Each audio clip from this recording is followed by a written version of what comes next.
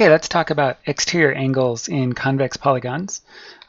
Exterior angles are the angles that are formed in a polygon if you take the side of a polygon and continue it past where it intersects with the next side.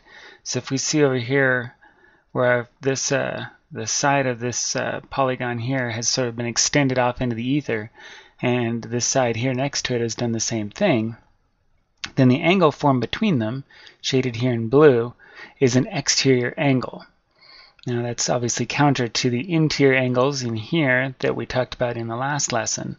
So exterior angles of polygon are kind of interesting because no matter how many sides there are, the total of the exterior angles is always 360 degrees as long as it's a convex polygon, which is kind of fascinating. I mean, anything from a triangle with 3 sides up to a dodecagon, which has 12 sides, and way on up, just the side of a circle that may have hundreds and hundreds of sides. All of the exterior angles always add up to be 360 degrees. Now, that also is the case if you are to go the other direction.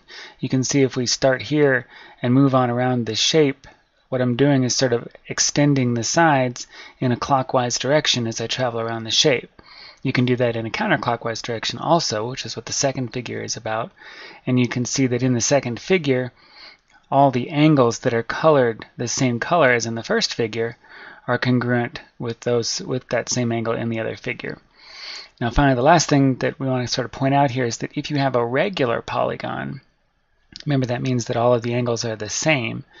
If it's a regular polygon, then since the angles all add up to be 360 degrees, you can find the angle measure of any of those exterior angles simply by dividing 360 degrees by the number of sides.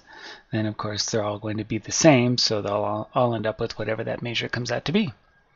And that's really it. So let's take a look at how this applies to our example questions.